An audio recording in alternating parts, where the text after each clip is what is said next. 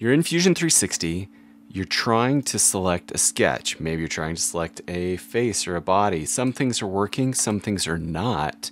How come I can't select the sketch endpoint to save my life? What's the problem?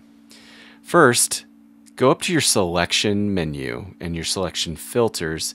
Make sure that you haven't turned off the thing that's not working. So for example, I'll go to select all, and now I can select sketch items, sketch entities, and now I can add this relationship, this constraint that I need to. Much better. And I can select this other stuff. Anything you want with all those selection filters turned on, whether it's an edge, a face, the body, sketches. Hope that helps. I'll see you guys in the next video.